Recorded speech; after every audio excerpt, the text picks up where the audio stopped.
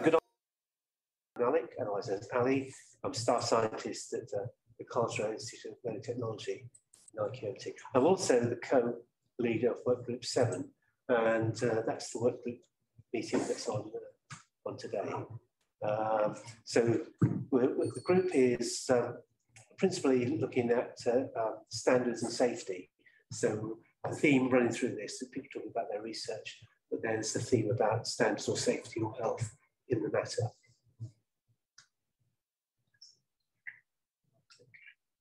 Oh, here. Yep, that should work. No? Okay, right. So standards, what are standards? Standards are technical specifications defining requirements for products, production processes, services, test methods, or to establish common terminology within a specific sector. The latter bit sounds a bit dull, but that really is important. So common terminology, so people know they're talking the same language. Chemists and physicists know that for a long time. They talk about very similar things, but use different language. So according to the European Union, and which is probably true, standards are a driver for innovation. So the elaboration of relevant scientific and technical data, also known as pre-normative research. So this kind of pre-normative is the key for the standardization process. So this is what will lead you to the drafting of a standard and then establishing a regulatory framework. And the idea is that Europe will be a leader in this rather than a follower. So your research is important, but it's also important that you're actually part of the process, that's the pre-normative process. So standards matter because they promote innovation through early market uptake. That's the reason I say you should be leaders, not followers. Technology transfer and interoperability between devices and services. So things which work together, we can think of any number of things which are very similar but are not actually compatible. But I won't go to that at the moment. They increase quality and safety by defining features in many products and services, enabling jobs and growth, and increases the GDP by 0.3 to 0.9%, supporting global value chains by opening markets for companies and overcoming costly fragmentation in the single market. So the idea is it's a voluntary market-driven consensus based on the standardization process. A lot of words, but the bottom line is money's involved in this and it's worth taking it seriously. So at the EU level, institutionally, the platform for standards development is provided by 3 EU standard organisations: European Committee for Standards, CEN, European Committee for Electronic Standardization, CENILAC, and the European Telecommunications Standards Institute. If you've looked recently, you'll see that CEN and CENILAC have a merged website. I always got to copy some pictures of their website, but I think it's probably a good idea if you're interested to have a look, because they've got a couple of nice pictures on their website, which shows all the areas they're involved in, and it's a lot, very important. So although industry usage is at the centre of standardisation development, several European initiatives have been launched in order to get the research community further engaged in the standards. So the other is, I think Tony's going to say a bit more about this, about the researchers really have to be talking to people in industry or people in commerce. And if we're talking about the same things and heading down the same route, that's much better at the outset. So there's a joint initiative on standardization, which is to put in science in standards. The various workshops and activities with CEN and CENILAC, as I mentioned, and in the research and innovation supervised by STEP. You can tell it's the EU because acronyms abound. So, but they've got various working groups working at different levels. That's the important thing to know. Right, so the significance of standards for nanotechnology, that's us, I guess. So global competition is intense. Well, I didn't tell you that. Standards are significant enablers for commercial success at all stages of innovation, from the research development to the recycling disposal. So this is an important thing. The EU is very keen on the Green Deal and cradle to grave. So in other words, at the research outset, one should really be thinking about, is this going to be a commercial product, and therefore what's going to happen at the end? What's going to happen about recycling or disposal or reuse, in fact? So successful innovation in nanotechnologies requires standards based on the best of each nation's science and engineering. Standards not based on this will actually put a block in the way of innovation, and it'll mean you'll be stuck in technologies which you're used to, but after a while you'll find that the world's moved on and these aren't good enough anymore and you're left behind. So you'll have to buy in to what they're now selling. So, and the various documents on standards and consensus specifications move this field forward. So this consensus specification business, so as mentioned by some of the earlier speakers about graphene nanoplatelets or graphene oxide. So what do people agree they are? How do you measure them? And what are the standards in that field? And this does influence research and development and the business model. So, former director of NIST said, standards enable innovation products and new markets. So it's the innovator, and it also means that you can open up areas which have not been thought of yet. So in this action, we're looking at the action is called EsSENce, so looking at smart sensor materials based on carbon, and it's a very wide brief. That's just as well because carbon comes in many forms. So nanodiamond, fullerenes, various sorts, carbon onions. So one of the people within the group, Siva Jidani, is probably the one who's written quite a lot about this for various applications. Single nanotubes, multiple nanotubes, and graphene. And the uses, well, they're pretty manifold. So diamonds are not only the person's best friend, they're also very good in industry for as cutting tools and very specialty products. Graphite has been around a very long time, and in most things which use some kind of carbon, amorphous graphite is the one of choice because it's good material and also it's cheap. Graphene, as we've heard mentioned earlier with Aravind and the others, it's a material that's seeing a lot more usage, but then that depends on how smart the innovators are in that. And also fullerenes, which, although they've been around a long time, people are still interested in, and they have got some ideas and applications for them. But all of these things, one has to think about certain aspects about safety, also about standards. And within some of them, there are some standardization in ones that have been around for a while. So but for the new materials and new ideas, new standards have been developed. And this is where we play a part in that we should say, look, this is the way that, that things should be measured so that we're all comparing the same sort of thing. I put this slide here, stolen as you see from NASA, because space or things to do with space captures people's imagination, and certainly anyone entering into research as a youngster are certainly captivated by the idea of space and applications in space technology and engineering. And as we see from this point of view from NASA, there's a lot of things that are involved.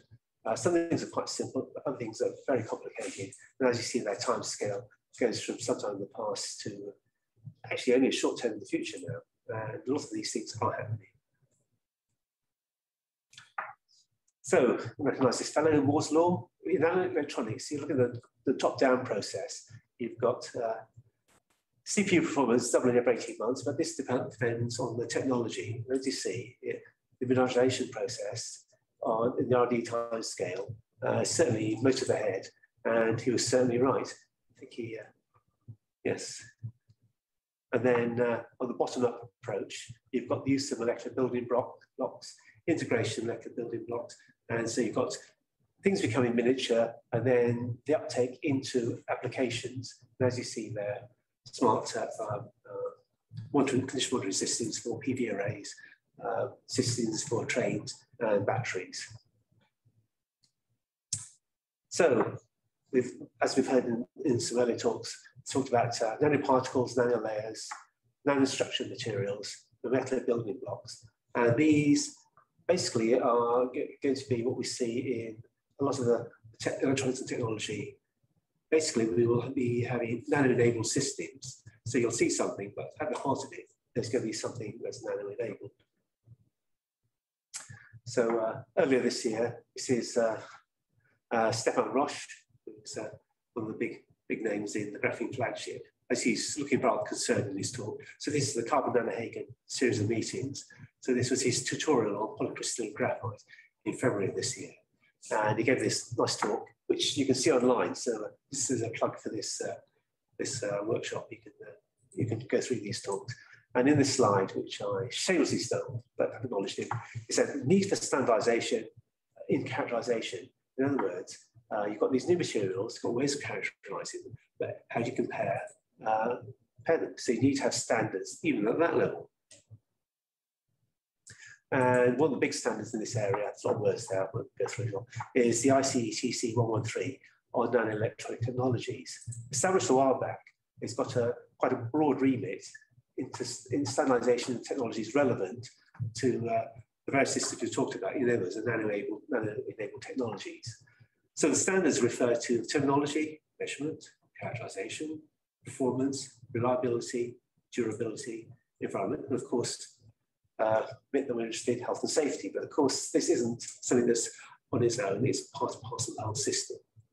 And as you see at the end, he mentioned a number of things, the application areas, fuel cells for PVs, electrical storage, all the buzzwords of the day, and all the things which are being funded by the funding bodies and also of great interest to industrial bodies.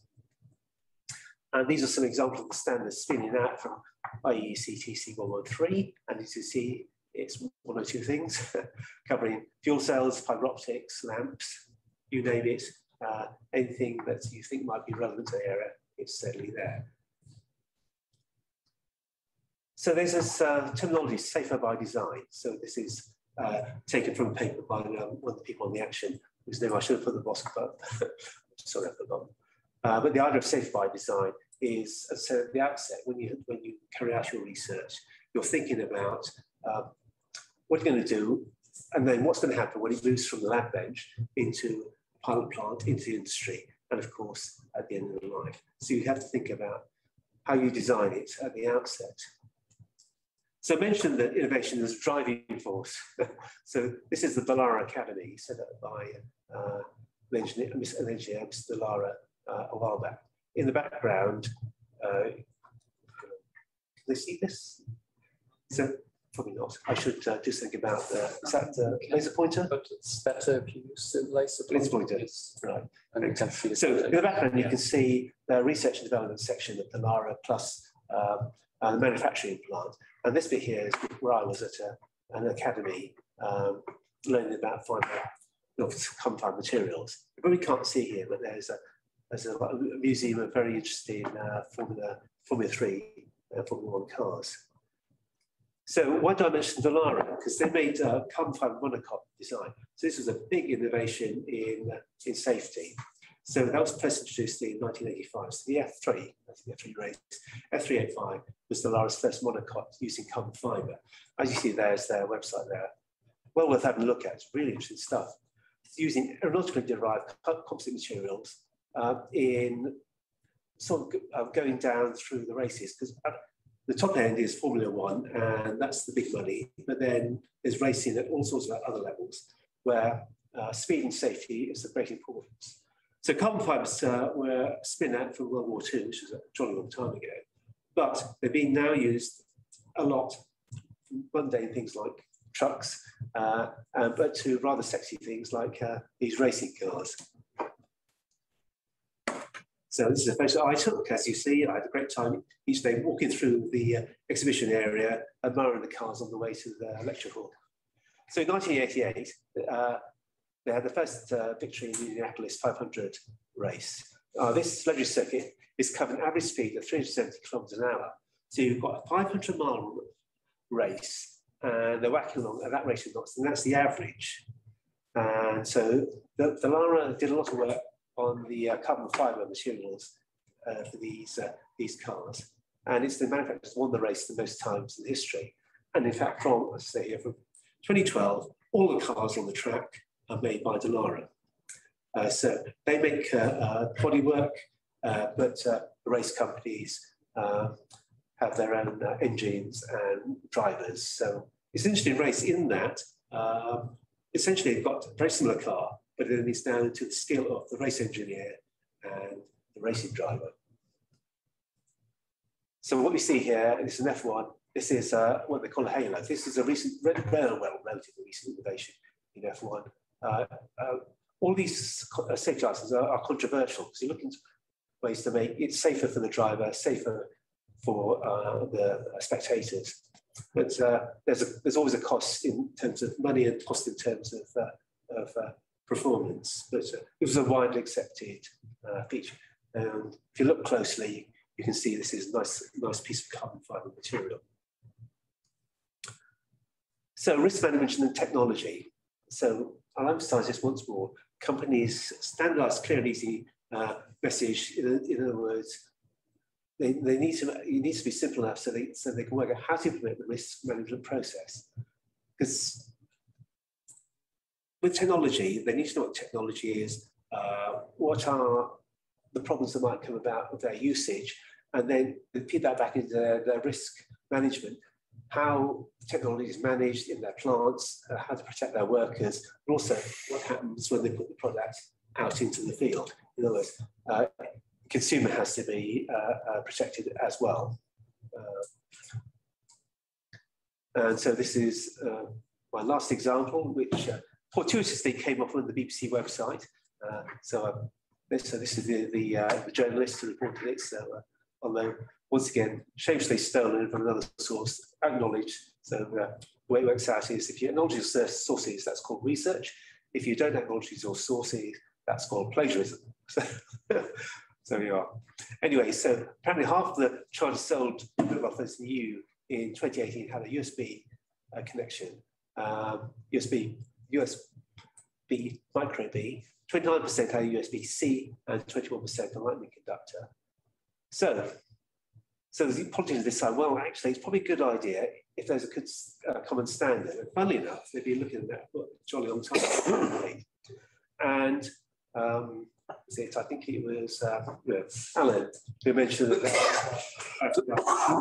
waste product and the way that ends up in landfill. It's amazing how these things build up. Because I didn't realise that the disposal of unused charging cables generated more than 11,000 tonnes of waste per year. And in 2009, there were more than 30 different chargers. At least now there are only 3, but I thought that was bad enough. But yes, so as someone, an analyst said a while back, having one common charging standard would be a victory for common sense in the eyes of the consumer. Goodness me. Well, isn't that obvious? Well, it may have been obvious, but it's taken a while to come about. And luckily it's been worked on. And so that's the end of my talk. So this is me next to the car. So I had to stand back a bit and wipe off, the drool.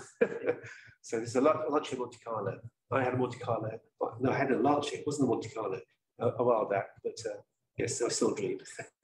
And in the background, actually, this chap on the big screen up there, that's Mr. Valaro himself.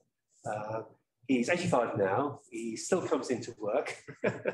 We didn't meet him because, but yes, it's, I was very captivated by this. It was interesting to see that innovation here really was a driving force for innovation. Thank you.